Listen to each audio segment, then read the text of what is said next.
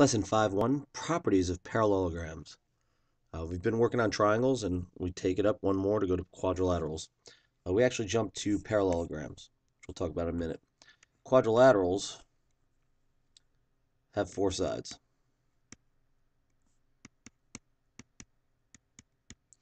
Parallelograms have opposite sides, parallel, and that's both sides. So that's the definition. So if you were to draw it,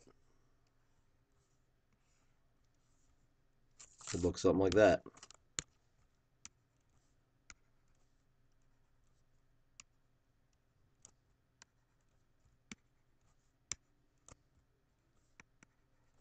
Now, I'm going to be fairly brief in this lesson because you'll know everything you need to know after this little section.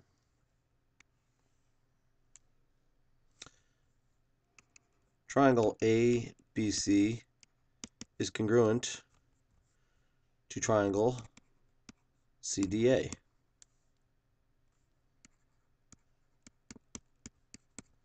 And I will let you figure out why. So you should pause this and make sure you know why, because if you don't, then you're really not ready to move on to this unit. Now, since that's the case, due to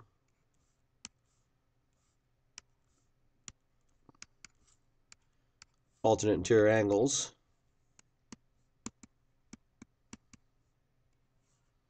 a reflexive side,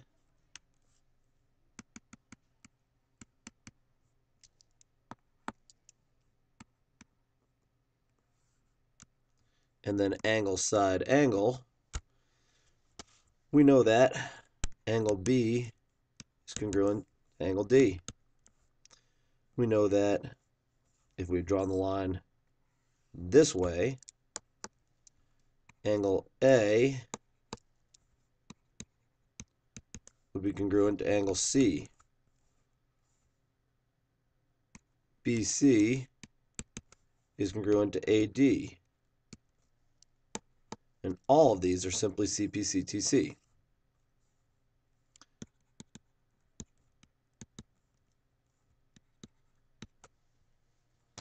Once you prove angle side angle, all of them are the same.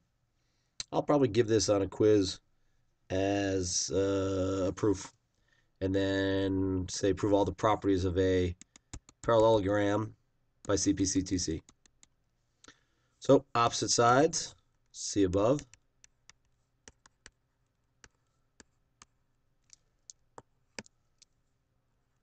And that's by CPCTC.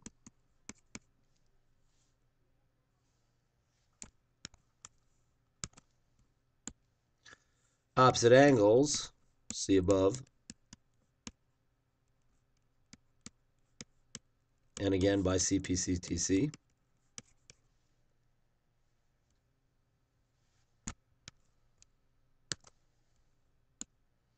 And then, ever so slightly trickier,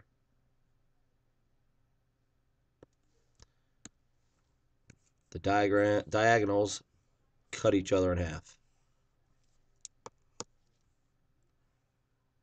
So you have to draw them all in.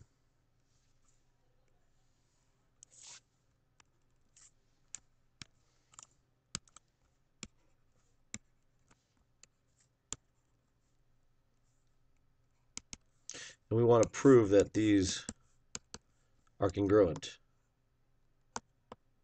Not all four together, but each side. And I think we can do that because we just proved these are congruent.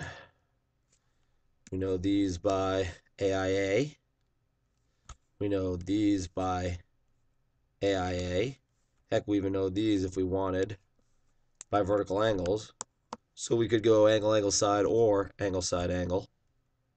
And once we know that, this piece matches up with this piece, and this piece matches up with this piece.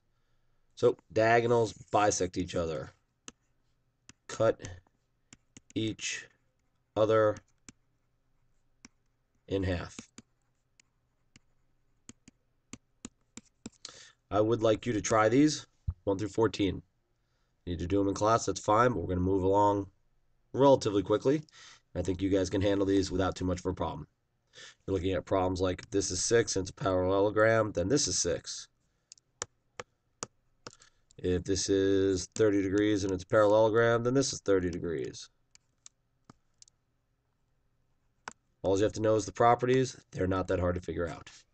Remember that 180 degrees make a triangle. Remember that bisect means cut each other in half. No problems. We'll review this tomorrow, but make sure you give these problems a try. Good luck.